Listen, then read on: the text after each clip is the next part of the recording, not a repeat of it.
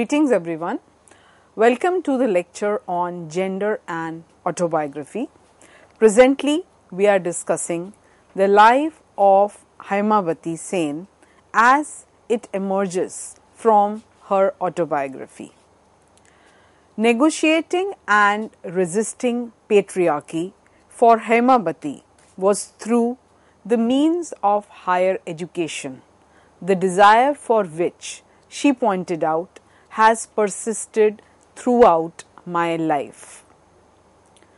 The passion for studying had been instilled in her early childhood years, when she had picked up the letters while playing with her male cousins and attending their lessons in the outer courtyard of their house. So we see here was a woman who never got an opportunity to get enrolled in a school per se, but she kind of picked up letters from her cousins who had this opportunity to get formally educated. Later, her father even allowed her to be taught by a teacher despite protests from female family members, including her mother and grandmother. So therefore, we see that here was a girl who had a desire to get educated despite all the odds. A burning passion for learning became the driving force of her life, and this also kind of gave her so much confidence that very often she would take very bold decisions. So after she had settled down at Banaras, she decided to plunge out of Banaras and go to the unknown city of Calcutta, because it was in Calcutta that she visualized that she would be able to have access to education, which was not possible in Banaras. So she took help of a distant male relative and she left Banaras and reached Calcutta, where all major Brahmo educationists were located. And now we see that a process started of her becoming an independent woman. She contacted some of the famous educationists and reformers and also took refuge in one of the several widows' homes that were set up at Calcutta by reformers and tried to gain education over there. This journey, however, bore no fruit, since she found in Calcutta that the famous educationists were busy preparing to leave for England, and they were more interested in carrying on with their own career prospects rather than encouraging or helping women like Haimavati who needed some kind of help. However, Haimavati did not lose hope and she set out for rural East Bengal, but not to her brother's house. Instead, she sought out independent employment, working as a teacher to the wife of a zamindar. Haimavati's leaving Benares was also a quest for an identity, a mission to carve out an independent identity for herself, which was largely based on ideas of financial independence as well as self-reliance. She sought financial independence first as a widow and later on also as a remarried woman, because even after marrying, she continued with her profession. Now, the next part of autobiography deals with her journey from widow remarriage to domesticity. While widow remarriage had been legalized in 1856, in reality, however, it rarely took place among upper caste Hindus. Haimavati's memoir also shows that how widow remarriage, though legalized, continued to be problematic for women. In 19th century Bengal, the cause of women, especially of widows, came to be largely associated with Brahmo Samaj. Brahmo Samaj encouraged schools for girls as well as the setting up of widows' homes, where widows were provided shelter and imparted some kind of training. A very interesting observation that has been made by Meredith Brothwick, that the Brahmo Samaj and also Christianity held out hope for widows by waiving all the usual restrictions imposed upon them. Many widows escaped from their village homes to join a Brahmo community in one of the district towns or in some place in Calcutta, and probably this was the reason why Hemabati was also kind of attracted to Calcutta. There were records of a number of widows and Kuleen brides who were attracted to the Brahmo Samaj. Once they had joined, provisions were made for their education, for their vocational training, and sometimes also for their remarriage.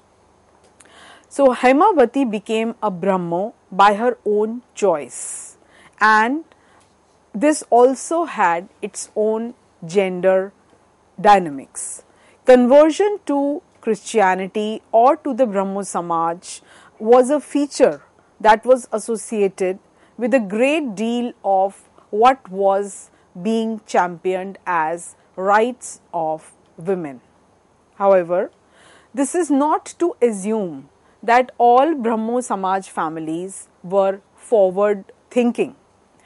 Unspoken prejudices still persisted against marrying adult widows, thereby revealing a gap between practice and perception. For example, in the case of a pregnant young widow named Tara, her Brahmo lover's parents, who were in charge of a widow's home, fiercely opposed their marriage, even though they themselves had undergone a widow remarriage. And there were a number of such examples. Now, it was at this point of time that Hemabati started thinking again in terms of getting some kind of male protection. So, wandering alone across the countryside, Hemabati's friends and well-wishers urged her to get remarried so that she could have some kind of male protection, as has been mentioned in her autobiography. She received 4 arranged marriage proposals from Brahmo Samajis, but none of these worked out for different reasons. Eventually, her marriage was arranged in 1890 to Kunja Behari Sen, who was a Brahmo Samaj worker at the age of 25. Again, difficult marriage and irresponsible husband. These are some of the facts that were mentioned time and again in her autobiography. Due to her husband's impractical and eccentric ways, they led a very disrupted, nomadic and dysfunctional life for a long time. There was no steady income. Even after 5 children, 4 sons and 1 daughter had been born. So, as she has mentioned in autobiography, my debts were quite substantial by now. My husband was not worried about anything. All the worries were mine. So, it was at this point of time that there was need all the more for financial independence. And it is then that she realized that she needed to pick up a career and especially medical training to earn an independent income. Many girls had joined medical schools at that time, and Hemabati has written that she also decided to do the same. The medical profession was one of the earliest professions that Indian women entered, especially from 1880s onwards, as has also been mentioned by the scholar Geraldine Forbes. So, medical training for women had long been available. Western medical training especially had long been available to Indian males, but it was not until 1885 that Lady Dufferin established the National Association for Supplying Female Medical Aid to Women of India, or this was also known as the Dufferin Fund. It provided financial assistance to women who wanted to be trained as doctors, hospital assistants, nurses, midwives, and it also helped in establishing medical training programs for women. It encouraged construction of hospitals, dispensaries, and in Bengal, women could also earn a vernacular licentiate in medicine and surgery degree known as VLMS. The opening up of the Campbell Medical School in Calcutta to women students in 1888 marked a very important step in this direction. Even though there were hospital assistants rather than full-fledged doctors, women became the backbone of these small hospitals and dispensaries, staffing as many as 90% of these hospitals. So therefore, this was a major step that was taken by the state, and Hemabati took note of it. The VLMS degree prepared women with very little formal education to assist doctors. Although these women held inferior degrees, they were often put in charge of the hospitals that employed them. And the greatest advantage was that because they had grown up in Bengal, they also knew the local language, and they had association with local people, local dialect, and therefore they were very effective in home visits and consultations. However, here again there were a number of bottlenecks that were in her way, and Hemabati's autobiography speaks volumes about gender and patriarchy, gender implications of her education and patriarchal bottlenecks in medical college. Hemabati, with a 1-year-old child, joined the Campbell Medical School in 1891 at the age of 26, along with a few other girls. Because she was very intelligent, she did extremely well, and out of 4 females and 12 male students, she stood first in the examination and was awarded 2 scholarships for this. However, she encountered institutionalized gender discrimination. In final examinations, she had actually topped the class and qualified for the gold medal. But the boys in her college went on a strike in protest against her being awarded the gold medal. They formed groups, stopped attending classes, pelted the girl students' carriage with bricks and stones, and even the general public supported the boys. There were a number of letters that were circulated in the newspapers which declared, "Why don't we kill off that girl? That would be the end of the matter. It is a great mistake to pamper women." So finally, the institution surrendered and boys won the battle. They petitioned the Inspector General and the Lieutenant Governor on this matter, and the letter persuaded Hemabati, who with characteristic pragmatism readily agreed to give up her gold medal and settle for silver medals instead. Hemabati was a practical woman who knew that she needed money, and her only request was that she be given a monthly scholarship of rupees 30 instead, which would enable her to attend lectures at the Calcutta Medical College. Now, having experienced such discriminations time and again, the next part of her discussion was about her life as it was evolving at her home front. And here also she speaks about gender contradictions.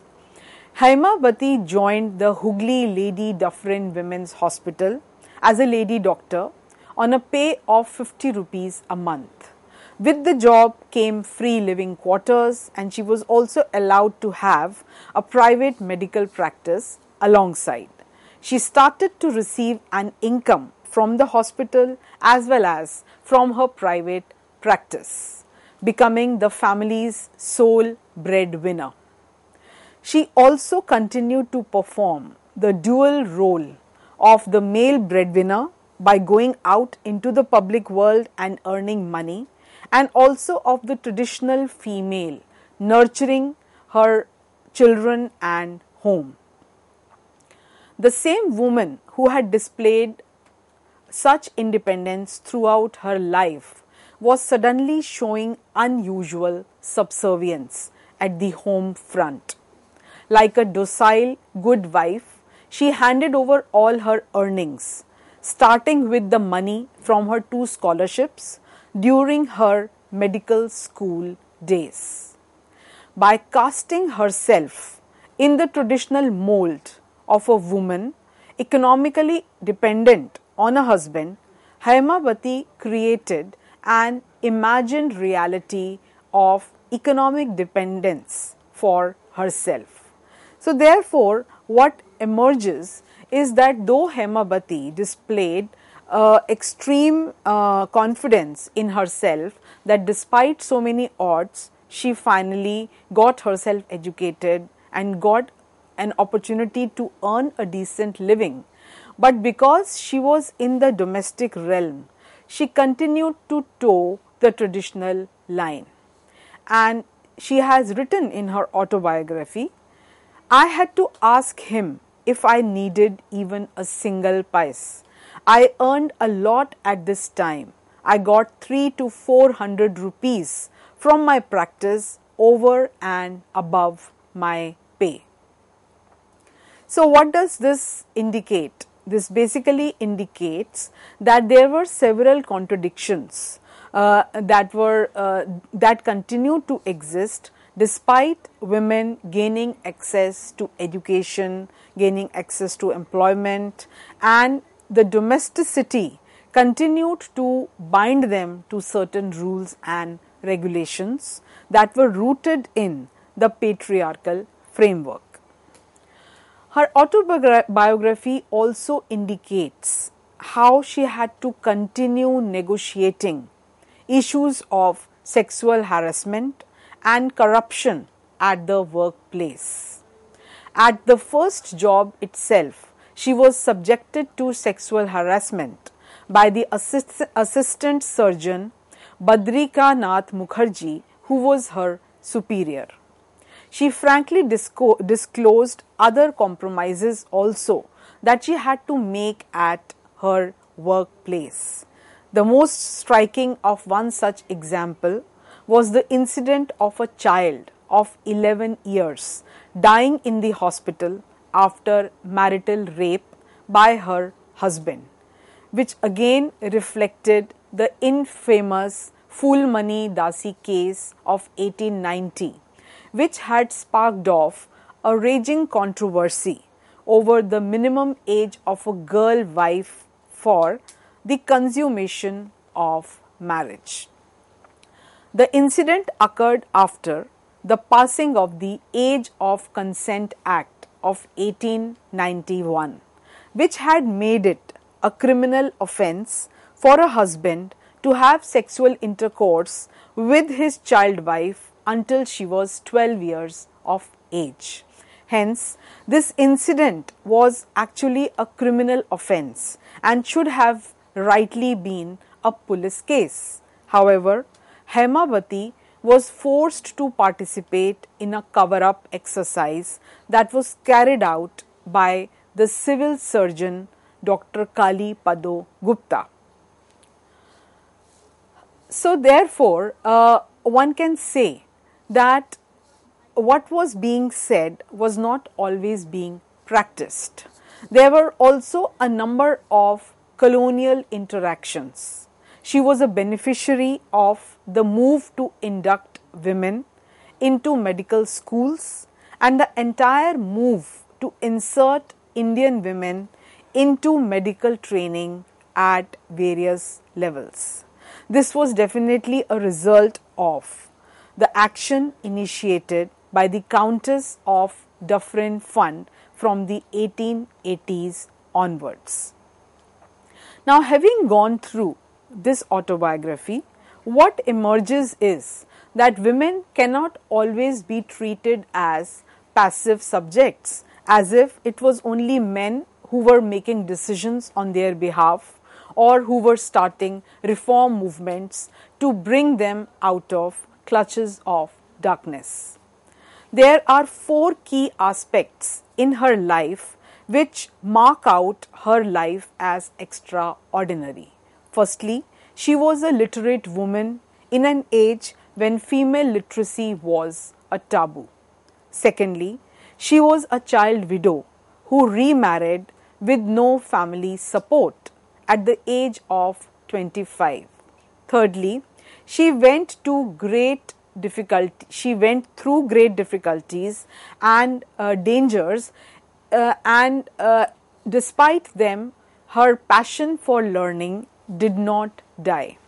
And finally, she became a lady doctor and managed both household as well as the public domain. And in all this, she displayed a female subjectivity which continued to be the driving force of her life.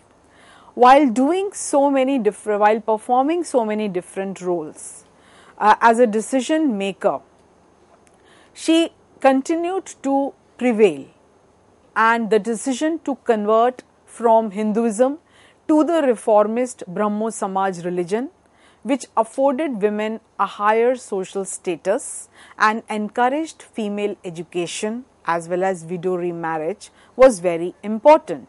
Similarly, her decision to educate herself at the medical college and become a doctor.